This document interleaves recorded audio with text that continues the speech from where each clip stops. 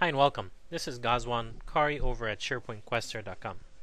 Today we'll be removing alerts for a specific user from a web application using Windows PowerShell. To do so, I went to my SharePoint, one of the SharePoint site collections that lives under my web application, and I'm just going to show you, and that's actually the only site collection where I have alerts set up. Let's drill down into a specific user here, Rob Jacobs, and let's get a list of all the alerts he has set up on the system, and he's got alerts on 3 different lists. So I'm going to run a script to get rid of these alerts, and the script, what it's going to do is going to generate back the IDs of the alerts it removes from SharePoint. So let me copy the script here, and let's paste it.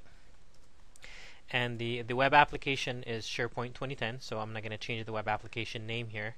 The user is R Jacobs, so I'm going to change this to R Jacobs,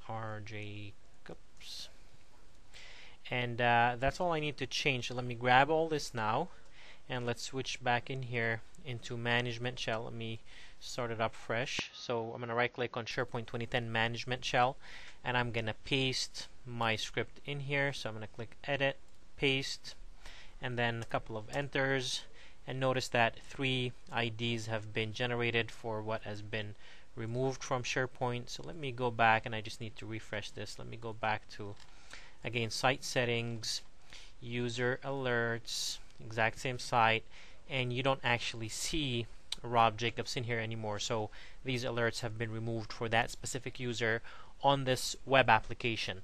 All the site collections, all the subsites within that web application. In my case, there was only 3 IDs that were removed, 3 alerts that he had set up against that web application. So this is how we remove alerts for a specific user from a web application. This concludes this recording. Thanks for tuning in.